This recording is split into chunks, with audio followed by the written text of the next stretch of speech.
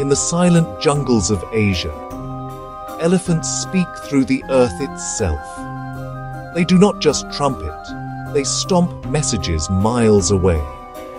When danger approaches or food is found, some elephants repeatedly strike the ground with their feet. These rhythmic stomps create low-frequency vibrations, too deep for human ears, but felt by distant herds through the soil. Their footpads are packed with vibration sensors, like nature's built-in radar. Other elephants detect the signal through their feet and trunks, instantly knowing when to move, flee, or regroup. It is communication beyond sound, an underground language of survival, a network only giants of the earth can understand. When voices fall silent, even the ground speaks for them. Like, share, and subscribe to Cedar Point, where every stomp, roar, and whisper of nature tells a story.